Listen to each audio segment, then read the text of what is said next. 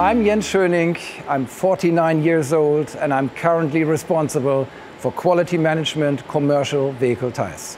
A couple of years ago, quality management was a lot perceived to be a kind of police, pointing fingers. Today I have in my organization so-called quality key account managers.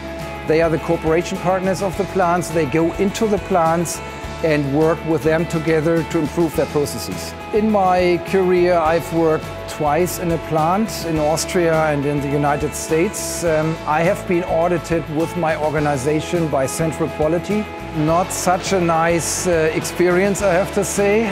On the other hand, if you turn it around, we took the findings and proposals coming from Central Quality and turned it around into actions to improve our processes. It's helped me a lot to see both sides of the coin, from the plant side being audited as well as auditing myself, because seeing both perspectives also helps you to balance between being strict on one side and on the other side to understand the issues and to balance. I like about my job that I can work in an international environment, work in teams and change things and make things better. If you look at the business figures as well as our stock value in the stock exchange market, Continental is really successful and it's big fun to work for such a company. Continental is growing worldwide and quality management is heavily involved in these activities.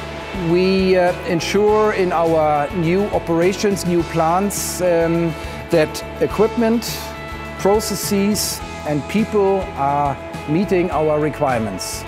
We want to make sure that the first tire that is produced to be delivered to the markets is meeting our highest quality standards. We strive for perfect quality, we strive for prevention, but you know life, sometimes things go wrong. We find that out in our quality controls. That can also mean that we scrap the tire. That's the bad side of the coin. The good side of the coin is we want to make our customers happy.